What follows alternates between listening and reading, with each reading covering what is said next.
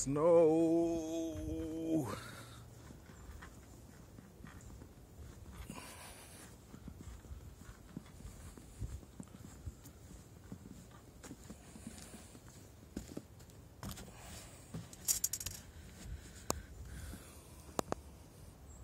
Bad day, guys. It's a storm, snowing.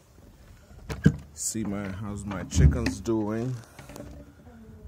They're all doing good. No wet coops. There's an egg.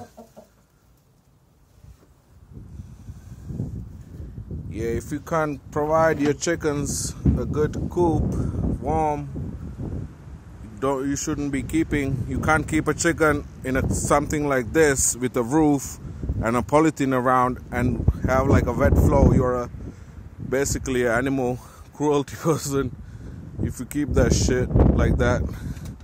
All my chickens are in nice dry coops. She just laid an egg. Let me get that. My Indian hen. All of them doing pretty well. Snow. They're all doing good. Especially the Asil. You can't keep them in a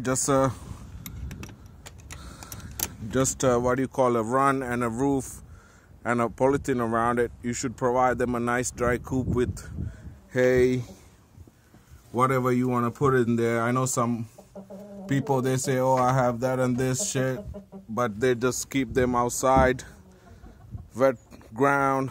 When it's rain, it's wet. When it's snow, it snows. Asils can't stay like that.